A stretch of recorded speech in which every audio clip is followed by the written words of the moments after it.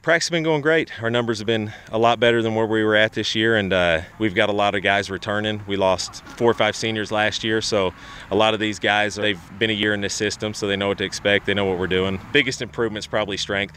We had a great off-season. We had a good winter and spring weightlifting program, and we started a lot of freshmen and sophomores last year. We were freshman and sophomore heavy, and these guys hit the weight room, and I've seen a huge improvement. Oh, it'd be great. It would mean a lot. It would mean a lot to the community.